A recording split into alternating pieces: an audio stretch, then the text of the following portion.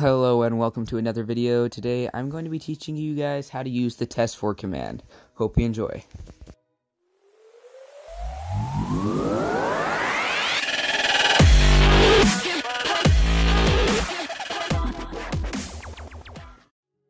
Alright, first things first, you're going to want to enter this command into your text box. And once we have a command block, you're going to want to make a formation sort of like this. That'll just be helpful in organizing what we're doing. But first, this is the testfor command. We're going to start with talking about the @E and @A. That's really the only options you have for this.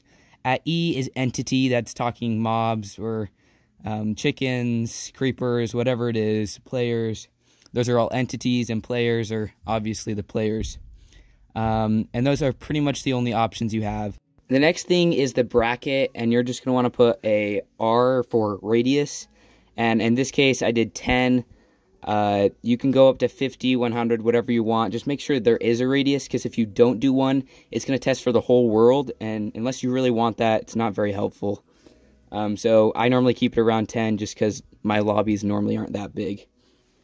Alright, the next thing we're going to talk about is the command block. Just set that to repeat, which is constantly repeating. Unconditional, which just means it won't worry about the block placement. And always active, which means no matter what, being powered by redstone or not, it's always going to run that command. And you can see if I step away, it'll stop stencing for me. It says found Pac-Man, so you can see that it's working. And just to turn that off, you're going to want to type in this command right here. And that's just going to change the command block outputs, so it's not spamming your world with unhelpful information. I mean, if you're trying to fix something that could be helpful, you might want to turn that on, but normally you'd want it off.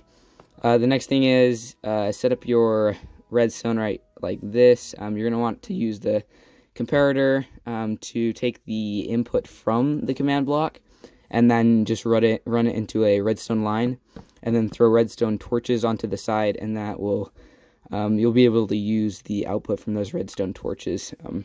And now let's go ahead and test it. I'll just grab like any entity, like a salmon, and you can place that anywhere, just a radius of 10. And you can see the torch turns off as soon as I place one here. I'll do another one. You can watch it in the corner. So there we go, 3, 4. So that's just testing for entities. Also, another thing is this is only going to give you an output of 16 blocks, so make sure you keep that in mind. But you can see that torch going on and off as I leave the 10 block radius. So now that you have that working, you're going to want to connect it to something like a switch. Normally I have it connected to a button for a mini game. It doesn't really matter, but I'm just going to break it and connect it up to a button. And this is just going to do like test for 3 players, and if 3 players are in the waiting room or whatever, within that 10 block radius, then it's going to run a command. And I'll set that up. We can grab a button, stone button, probably. Alright, so then you're just going to throw a redstone torch at the bottom of each. So you can see from the command block, I've got 3 lines of redstone. And that's going to sense for the 3 players. But then you're going to want to put another redstone torch just so it does the opposite of what everything else is doing, switches it back to a normal. And then this is just going to teleport the player to wherever you want. It doesn't have to be this position. You can obviously customize the command block. And this should just teleport us like right over there, hopefully. Alright, so now I'm going to show you what's going on by the command block. We've got the 3 redstone dust, which means it's sensing for 3 entities.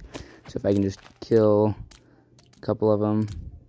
Also, don't ever type this command in your survival world, because it will kill everything. That's not good. Anyways, we can keep going. So if I'm currently the only entity in this area, so it's only going to sense for 1. So if I try clicking the button, it's not going to teleport me because I only have that 1 redstone dust powered. So I need to power all 3 of them. So you can probably guess we need to put 3 entities in here. We do 1, it won't work. We need 2. Well, total of 3, but So we click that, it teleports us. Also, another trick I like to do is you just make a command block. One of these, just fill a redstone torch just right in that area.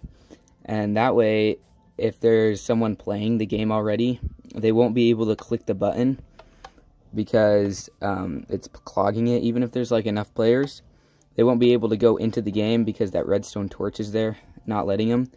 And then once the game is over, you can just have it, just break it, and then they can continue playing with their group or whatever. But that's a helpful trick. And to do that, you're just going to want to get the coordinates of the block, which is 19, 4, -16. It's on the corner. And then you'll just type in this command. Just place that coordinate twice, and that way it'll place it. It won't fill an area. That's how the fill command works. You probably already know how that works, but that's what you need to do. And then we can try it, teleport, and then you'll see that that redstone torch was placed. And last but not least, the aesthetic. I normally do these light displays, and that'll just show you how many entities are in the area, or players, whatever you set it as. And that way you can just show people how many people are in the area, and you can make the live display. Let me go and set that up real quick.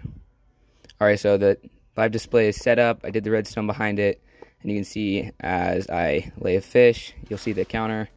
Click, and you can see as I go away, come back. So that's all up there. The redstone's kind of complicated in the back, but yeah, I'll just show it working one more time. So I've got 3 people, click the button, I get teleported.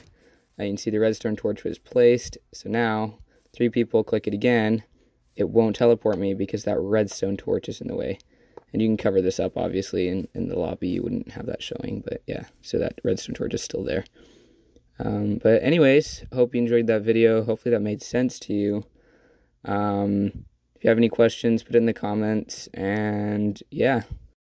I also have a mini game that I'm going to make a video on pretty soon. So if this is like a week old, then the video is probably already out. It's like a spleef game, and I use this tutorial to make this spleef game. So if you want to see that in action and see how I laid everything out, you can go watch that video, and I'll do a little segment on the redstone behind it. But yeah, I hope you enjoyed.